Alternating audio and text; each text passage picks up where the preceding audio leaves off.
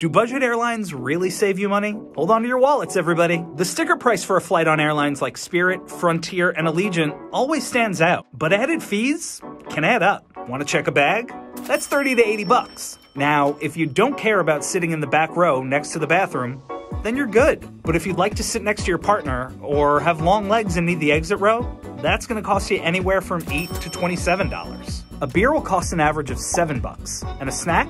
That's another $5. On top of that, many of these airlines don't allow for cancellations. So how much could a budget flight actually cost you? Let's use a $200 flight as a starting point. If you don't have any bags, don't care about where you sit, don't eat or drink anything, and don't think you'll cancel, well then, yeah, it'll cost you around $200. But if you want any or all of these so-called extras, then the airline could cost you anywhere from $75 to $200. Bottom line, you could be in for a bumpy ride before you even board your flight.